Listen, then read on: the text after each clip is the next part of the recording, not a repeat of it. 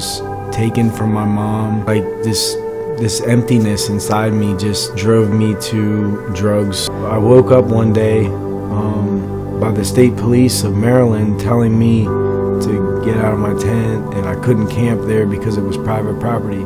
They threw me out of my homelessness to go be homeless somewhere else. It's a big Assemblies of God church, and so I go in and I talk to the pastor, and I asked him, "What time is your service on Sunday?"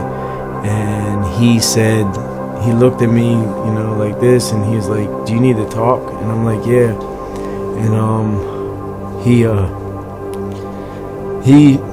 he took me in the office and he sat me down, and the first question he asked me is, "Where do I live?"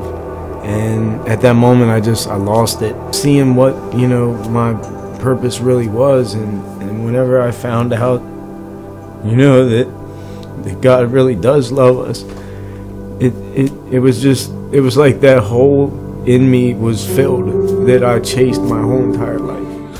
Mark your calendars and make plans to join us on Sunday, April 16th at 10 a.m. as we celebrate the amazing love God has for us and how His love broke through. During our Resurrection Sunday experience, we've got something very special planned for you.